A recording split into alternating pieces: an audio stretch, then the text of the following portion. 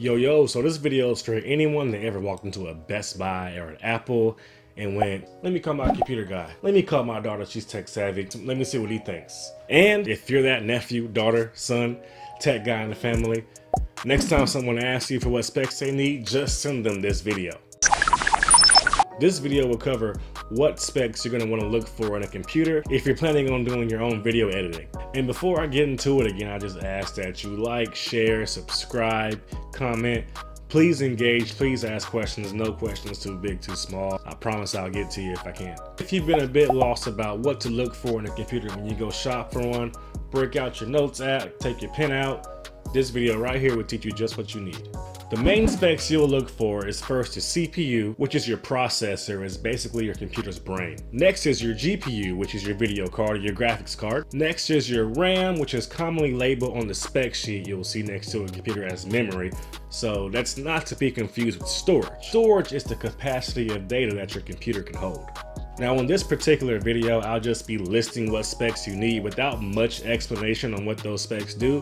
But if you are curious and want to know more about why you need these minimum specs in your computer, I'll be posting somewhat of a bonus video later on midweek where I'll explain these different computer components and the best analogy that I can think of to share with you guys, or that I can think of for you guys to retain it well. So first is your CPU, and there's two brands you'll usually see on the spec sheet, and that's Intel and AMD. And that spec sheet will read something like i3, i5, Intel Core i7, Intel i9, and you'll probably see it followed up by how many cores are in that processor. With Intel, i5 is your minimum. i5 is your minimum.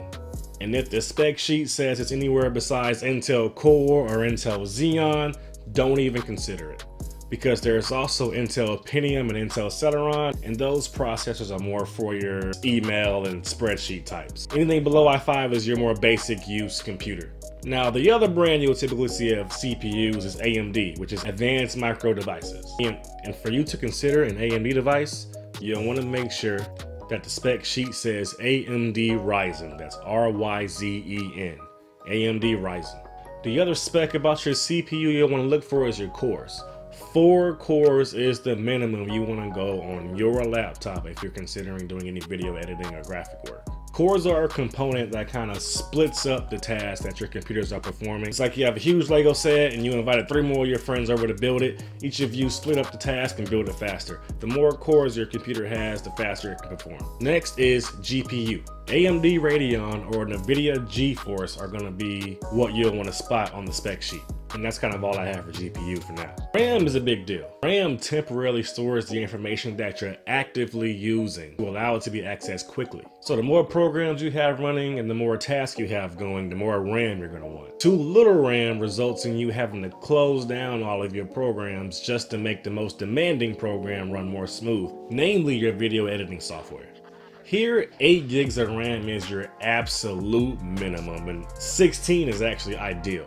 And if you can spring for 32, go for 32. The spec sheet and the store out the box, you're going to see 4, 8, 16, and 32 gigs of RAM available without having to customize your computer. The more of this you have, the more information your computer will be able to process at one time, resulting in a faster computer. And the last big one on the spec sheet is your hard drive.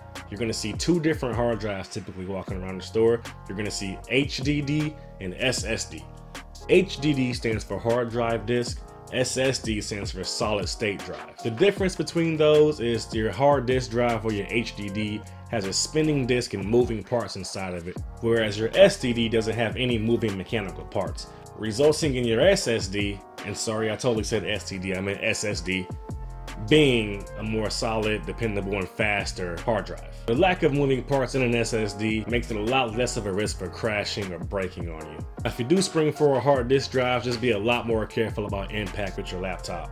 It shouldn't really be an issue with desktops, but again, your SSD is going to give you faster performance if you can spring for it. And as far as storage goes, I recommend a minimum of 256 gigs. Now, I will say, full disclosure, I have a 128 gig MacBook Pro. one with the touch bar, but that's kind of what I could afford at the time. But what I do, which is the same thing I do with my desktop, is I don't work off of the laptop or desktop at all. I have an external hard drive, which I recommend you buy as well. Really, I recommend you buy two in case one hard drive does happen to crash or something catastrophic happens to it. Anyway, I don't keep any information really on my desktop or my laptop, because when your computer starts running low on space, it does also get sluggish. So you want to keep it as clear as you can. The only things on my desktop or laptop are just small files that I've been too lazy to drag onto my external hard drives. But yeah, I work solely from the external hard drive, and the two brands I highly recommend are G Technology or LaCie. And I suggest you buy them by the terabyte, or TB is what you'll see on the box. A terabyte is 1,000 gigs. So that's a lot of storage, which you'll need for your bigger size video files as you shoot or edit. My desktop computer has 3 G drives hooked up to it, totaling 10 terabytes. One of those hard drives are a backup and 2 I work on, but I have no reason to bother the 3 terabytes that my desktop holds. And then my laptop, while it does have that 128 gig SSD, inside that laptop bag at all times, I have a 2 terabyte LaCie drive. It's a portable drive. Wait, I'll show it to you. So this is my portable LaCie drive I carry around. It's 2 terabytes. You'll likely want to find one that has the round USB-C or your Thunderbolt port. And this here is the box of one of my G drives. So this is how the packaging will look. I highly recommend these external hard drives for your desktop, or if your laptop stationary, I recommend it. G Drive does also make portable drives. I happen to get a deal on this one, so that's why I have LaCie, but I still do highly recommend LaCie. They're both very durable and trustworthy hard drives. And once again, these bigger hard drives, they actually plug into the wall, whereas the portable ones can plug right into your computer and be powered. That's why I mentioned if your laptop stationary for your desktop. So these take a little more power to run. And again, on the back, you'll see a USB-C slot. That's your updated USB. But if you have an older computer, this does have an extra cable in it. There will be a cable available inside for you to hook it up to your USB 3.0 slot, which is your rectangle USB. Last tip, if you buy a laptop, go 15-inch or bigger. Typically below 15-inch is going to be a 13-inch, and if you buy a 13-inch laptop, you're going to be crying for more display real estate. The 15-inch display on my laptop suffices just fine. I've punched out entire projects on that 15-inch screen. And with having all the mentioned specs, which I'll recap here in a sec, those minimum specs will suffice just fine for editing video. Like I said before, if you're planning on going the more advanced route, motion graphics, 4K footage, and just a side note, if you're shooting in 1080, it's just fine. There's no real reason to shoot in 4K. If you do shoot in 4K, it will bog down a computer with the minimum specs I mentioned. So if you're going minimum specs, try to stick with 1080. If you have a computer with the specs that can maintain performance while editing videos, that machine will more than suffice for any other productive tasks that you perform on your day-to-day. So here's that rundown video list. So CPU, you're looking for Intel Pentium i5 minimum, go for 7 if you can, or you're looking for the AMD Ryzen. GPU, which is your video card or graphics card, here you're looking for AMD Radeon or NVIDIA GeForce. RAM or memory, you're gonna go 8 gig minimum. 16 is ideal, get 32 if you can afford it. With storage, try to keep it minimum 256. Even if you are buying an extra, you'll let some files trickle onto your desktop.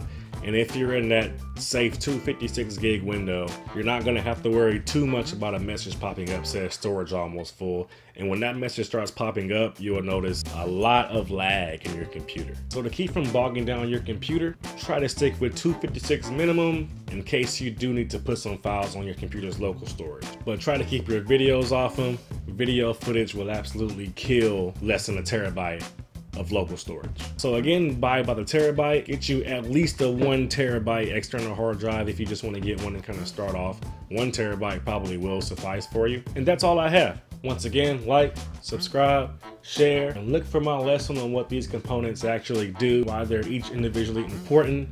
Until next time.